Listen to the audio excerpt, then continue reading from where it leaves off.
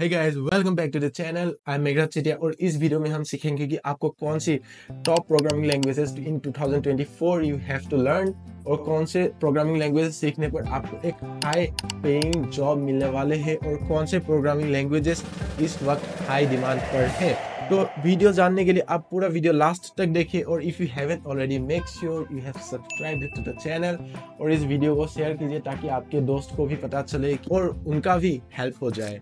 But before moving on to this video हमें कुछ चीजें ध्यान में रखना है कि नंबर 1, कोई भी प्रोग्रामिंग लैंग्वेज बेस्ट नहीं होता है, यानी कि आपको ऐसा एक प्रोग्रामिंग लैंग्वेज कोई एक्सपर्ट नहीं बता सकता है कि ये बेस्ट है, क्योंकि डिफरेंट सिनेरियोज में आपको डिफरेंट लैंग्वेजेस चाहिए होगा।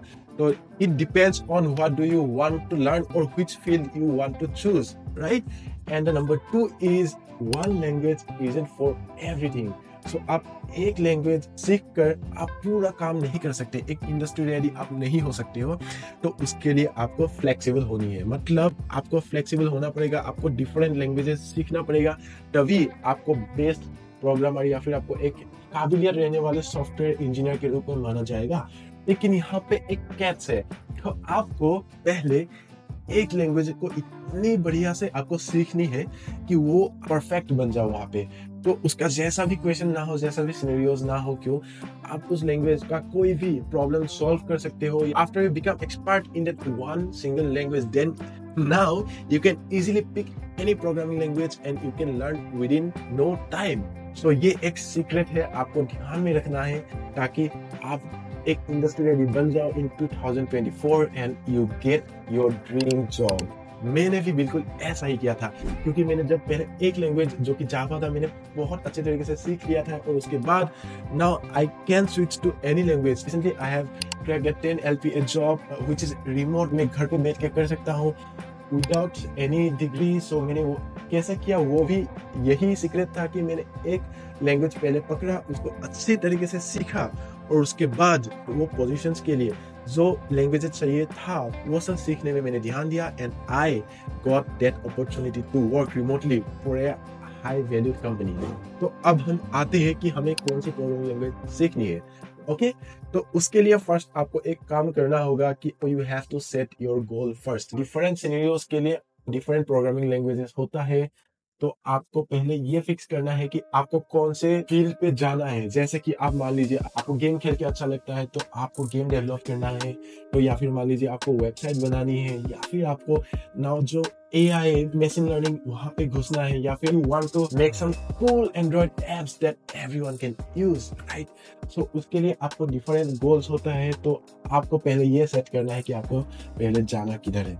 Okay, then after you fix your goal, तब आता है कि आपको कौन सी प्रोग्रामिंग लैंग्वेज उस फील्ड में बेस्ट है। तो मैं अभी आपको वही बताऊंगा, तो वीडियो बिना स्किप के लास्ट तक देखिए, आपको बहुत ज़्यादा वैल्यू मिलने वाला है और आपको आपके पूरा क्वेश्चंस, जितने भी क्वेश्चंस मन में था जो कि कौन सा प्रोग्रामिंग लैंग्वेज बेस्ट है, कौन सी फील्ड में आपको जाना चाहिए, कौन सी अभी हाई डिमांड में है, आप सब कुछ आपको क्लियर हो जाएगा।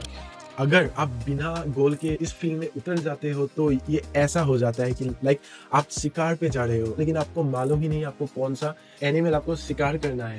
ऑल्दो आई डोंट प्रीफर शिकार, आगे में था क्योंकि आगे बहुत जंगल था, पहले बहुत जंगल था, तो पहले बहुत लोग शिकार करने में जाते थे क्योंकि वहाँ पे बहुत ज़्यादा एनिमल्स होते हैं, लेकिन आजकल एक्सटिंक्ट होते जा रहे हैं, तो we should not do that much. तो फिर भी अगर एग्जाम्पल के तौर पे जाए तो आपको शिकार करनी है, लेकिन आपको मालूम ही नहीं कौन सा एनिमल का आपको शिकार करना है, राइट। और आपको ये भी मालूम नहीं आपको कौन सा हथियार चाहिए, क्योंकि आप सिर्फ एक कुल्हाड़ी लेके जा रहे हो, तो ये तो नहीं हो सकता है। लाइक आप एक कुल्हाड़ी से आप कैसे एक सक्सेसफुल शिकार करके आओगे, right. Is it making sense? Okay, so cool. After you fixed your goal, now it's time to go for the best language you need to choose. Now let's divide your goal into different sectors. Okay, so first let's say आप college में हो या फिर आपके दोस्त college में है, आपके दोस्त या फिर आपको एक जॉब प्लेसमेंट के लिए अच्छे से तैयारी करनी है कोडिंग के लिए, राइट। सो इस सिनेरियो में आपको DSA सीखना होगा, क्योंकि MNCs like Amazon, Microsoft, Facebook, Google, ये सब most of them ask for DSA for their coding interview round. DSA होता है Data Structure and Algorithms। उसके लिए आपको सीखना होगा जावा या फिर पाइथन या फिर C plus plus. This three are the best for DSA practices.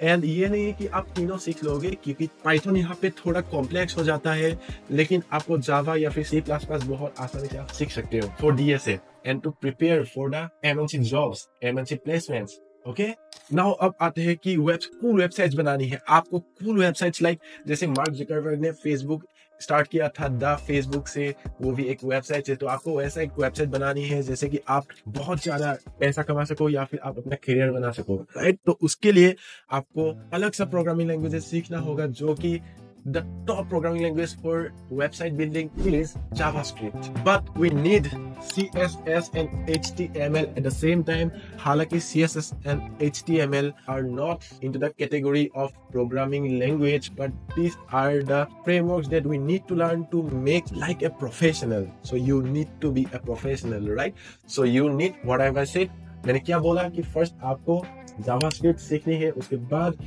HTML और CSS एक साथ आपको सीखनी होगी अगर आपको वेब डेवलपमेंट के फील्ड पे उतरना है या फिर वहां पे एक करियर बनानी हो। तो अब आते हैं number 3 category, which is AI, ML या फिर डेटा साइंटिस्ट। लाइक अभी एक AI का एरा चल रहा है, तो अगर आपको AI फील्ड में उतरना है तो the best language is Python. Okay, so Python is the best language because यहाँ पे आपको एक रिच कम्युनिटी मिलता है, जो कि बहुत ज्यादा रिसोर्सेस है available in the internet for free. And Python का कम्युनिटी बहुत ही वास्ट, बहुत ही ज्यादा है, तो आपको पाइथन सीखनी होगी उसके लिए। सो नाउ लेट्स से आपको मोबाइल ऐप के अंदर जाना है, जैसे कि मैंने भी अपना करियर मोबाइल ऐप डेवलपमेंट से शुरू किया था। एंड्रॉइड के लिए मैंने बनाया था व्हिच इज MLM मिलियनर, और उससे भी पहले मैंने एक बनाया था me money which went like viral and it make me like 1500 to 2000 rupees per day at the time when I just started. सो आप ऐसा भी कर सकते हो। तो आपको अगर मोबाइल ऐप डेवलपमेंट के फील्ड पे जाना है तो आपको यहाँ पे 2 चीजें ध्यान रखनी होगी। यहाँ पे 2 सब कैटेगरीज होता है, एक है एंड्रॉइड और एक है iOS। अगर आपको एंड्रॉइड मोबाइल के लिए एप्स बनानी हो तो आपको उसके लिए सीखनी होगी जावा, और उसको एडवांस लेवल में ले जाने के लिए आपको सीखनी होगी कोटलिन। कोटलिन के अंदर आ जाते हैं जेटपैक, कंपोज, वो सब आपको बाद में मिलेगा, लेकिन first you have to learn Java and then switch to Kotlin and you will be like a industry ready coder to make Android apps. तो सेकंड है iOS। iOS बेसिकली आपको एप्पल मोबाइल्स या फिर आईफोन्स के लिए अगर app बनानी हो तो आपको iOS के अंदर जाना होगा। तो वहां पे आपको बेस्ट लैंग्वेज है Swift. Swift is officially recommended and officially built for the iOS app development. And उसके बाद यहाँ पे एक और सब कैटेगरी होता है जो कि क्रॉस प्लेटफॉर्म, मतलब आप एक बार कोड करो, एक ही लैंग्वेज पे कोड करो, और आपको यहाँ पे एंड्रॉइड मोबाइल्स पे भी आप उसको डिप्लॉय कर सकते हो उस ऐप को, या फिर iOS मोबाइल्स पे भी आप उस ऐप को डिप्लॉय कर सकते हो। तो ये दोनों के लिए आपको एक बेस्ट ऑप्शन है आपके लिए, which is React Native. This is also not a programming language. This is a framework which is built on basically JavaScript. So आपको पहले JavaScript सीखनी होगी, उसके बाद आप React Native सीख सकते हो। उसके अलावा भी एक जो अभी पॉपुलैरिटी गेन कर रहा है वो है Flutter। तो आप React Native या फिर Flutter सीख सकते हो to make apps for both the platform in a single code base. Okay, so अब आते हैं next category which is game development. अब game development के लिए आपको the best one which is C++ और C#। यहाँ पे C# से भी ज्यादा C++ का थोड़ा ज्यादा रिसोर्सेस है, हेल्पफुल कम्युनिटी है, तो आप C++ पे जा सकते हो। आपको फ्री फायर खेलने में मजा आता है तो वो गेम भी खुद बना सकते हो यूजिंग लाइक C++, सिर्फ नॉट C++। वहाँ पे बहुत सारे और चीजें यूज होता है, लेकिन बेसिकली आपको अगर ऑब्जेक्ट्स को मूवमेंट करना है, ऑब्जेक्ट्स को एनिमेट करना है, ऑब्जेक्ट्स पे कोलाइड करना है, दोस काइंड ऑफ थिंग्स, कौन सा बटन प्रेस करने पर कहाँ पे कैरेक्टर आपका जाएगा, कैरेक्टर ड्रेस चेंज कैसे करेगा, वो सब चीजें आप C++ या फिर C# से कर सकते हो। और वहाँ पे भी आप एक और प्रोग्रामिंग लैंग्वेज जैसे कि जावा भी यूज कर सकते हो, which is not actually recommended much because वहाँ पे ज़्यादा flexibility नहीं होता है using like frameworks like libgdx. So if you want to be a pro level game developer, then C++ or C# is the best language that you need to learn. And now the next category which is like computer softwares, तो उसके लिए आप Python सीख सकते हो, वो एक best way to learn Python। अगर आप पाइथन सीख लेते हो तो बहुत सारे काम आप कर सकते हो, लेकिन फिर भी so first Fixit your goal and then you decide what language you need to learn.